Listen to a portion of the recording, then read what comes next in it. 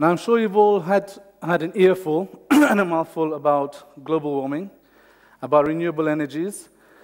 But what I'm going to demonstrate today is two forms of new renewable energies that are very, very applicable to Mamamboga, back home in the village. The whole concept of networking power and networking resources to the village won't happen in my lifetime. So having everybody being independently power supplied, we know that this will be a viable option. This motorcycle is a demonstration of exactly that.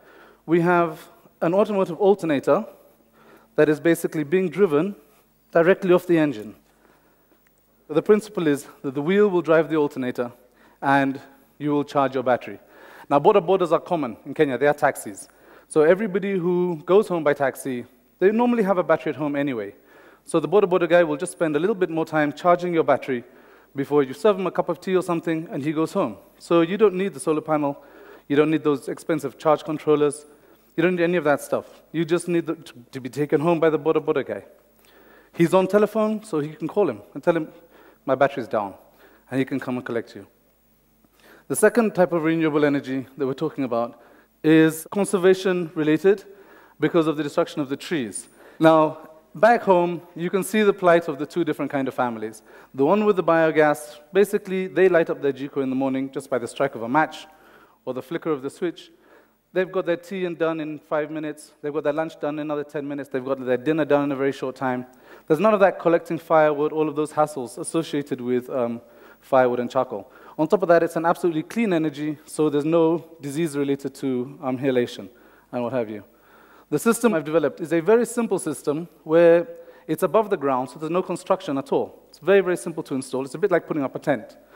It's that size in reality with a cow beside it. Because of its efficiency, you only need the dung from one cow to give you enough gas to actually give you gas for cooking and give you enough gas for electrification.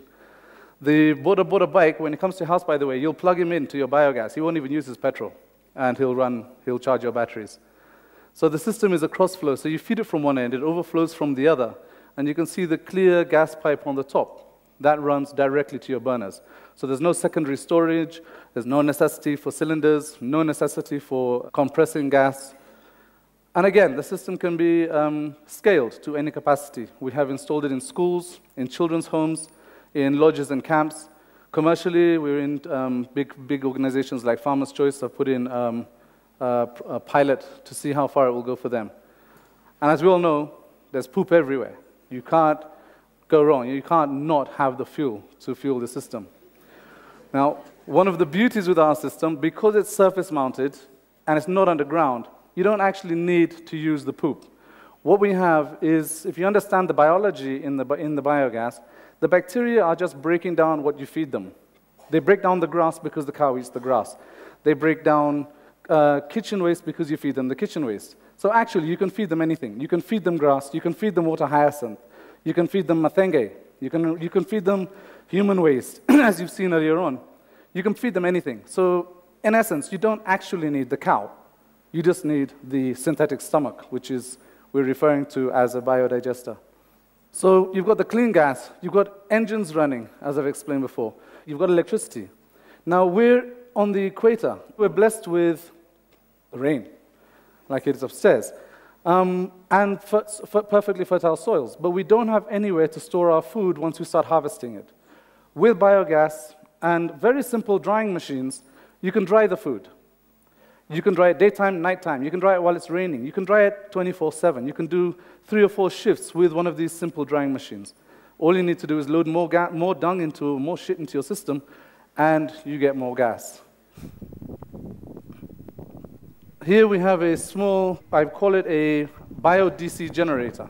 And what it is, it's a micro engine running another alternator similar to this, which means that in terms of job creation, for instance, the border person will have the bike and the dynamo.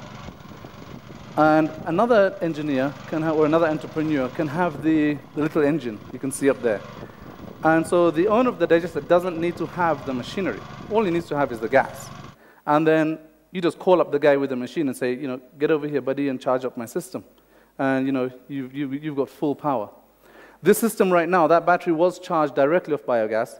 My colleague here, he's got computer, he's online. The system does work and it's extremely efficient. Now, what goes in comes out. Unlike conventional systems, what goes in comes out partially digested, so cannot be used as a fertilizer. This system is 100% digested and comes out and is extremely potent fertilizer and can go straight into your shamba with no problems at all. We target children because we believe that opening children's eyes to this kind of technology, by default, they will not use charcoal again in the future, when they move into homes of their own. They won't want to go back to that dirty fuel methodology. So thank you very much.